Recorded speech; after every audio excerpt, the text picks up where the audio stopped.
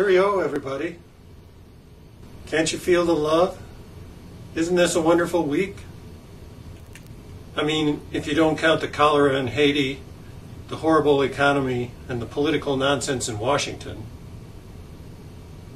Thank God for the Brits. Two important stories involving British subjects broke this week. The first was about the love between Prince William and his longtime girlfriend, Kate Middleton, which culminated in their engagement announcement earlier this week. What could be more exciting than a member of the largely irrelevant British royalty preparing to wed?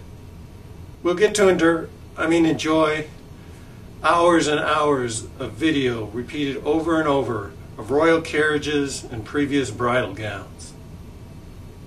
It will make Dancing with the Stars seem interesting. Much more important for the future of the world as we know it is the love between Apple and Apple. I mean Apple, the computer giant that owns iTunes, and Apple, the Beatles recording label. Because both groups have a love of money, Beatles tunes and albums are now finally available on iTunes. People are thrilled. Really.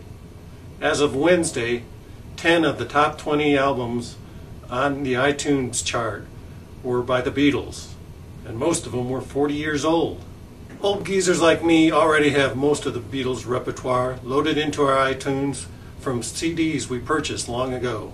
But I still have a few items I need to add, so this news is great for me. It's also great for youngsters who don't know what CDs are, much less vinyl albums. They'll now be able to acquire some of the most important music in the history of the world in a format they understand.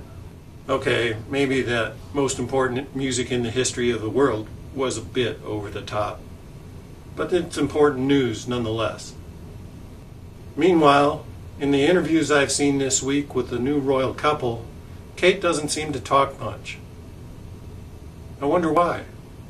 Her Majesty's a pretty nice girl, but she doesn't have a lot to say. Her Majesty's a pretty nice girl, but she changes from day to day. I wanna tell her that I love her a lot, but I gotta get a belly full of wine. Her Majesty's a pretty nice girl, someday I'm gonna make her mine, oh yeah, someday I'm gonna make her mine.